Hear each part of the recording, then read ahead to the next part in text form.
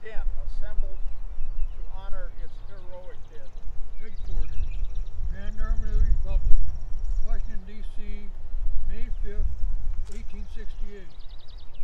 The 30th day of May, 1868, is designated for the purpose of strewing with flowers or otherwise decorating the graves of comrades who died in defense of their country during the late rebellion.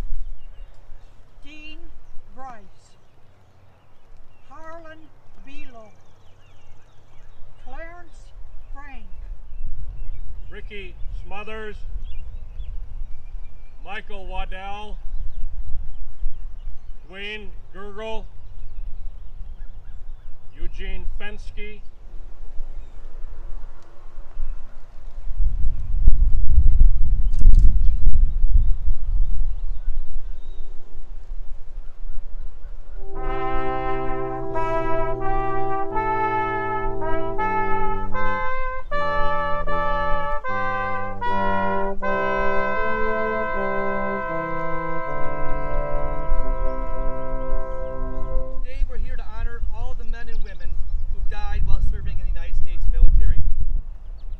different versions of how Memorial Day began.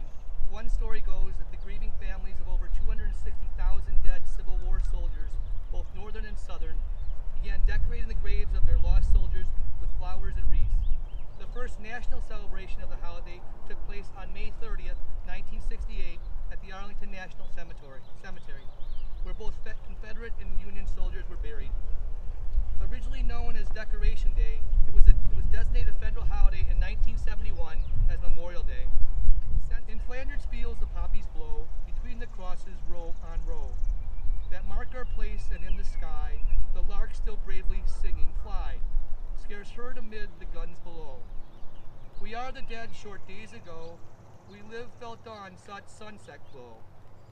Loved and were loved, and now we live in Flanders fields. Take up our quarrel with the foe, to you from falling hands we throw. The torch be yours to hold it high, if ye break faith with us who die. We shall not sleep through poppies grow in Flanders fields. Thank you. Fire! Ready! Ready! Ready! Raise that! Fire!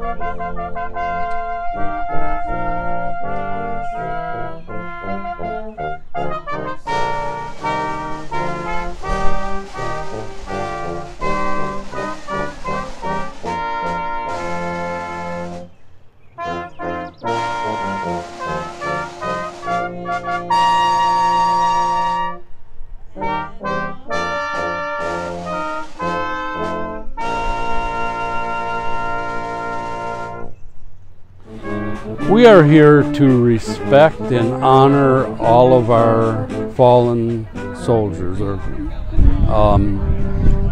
and remember them, you know, and pay them the respect that they deserve.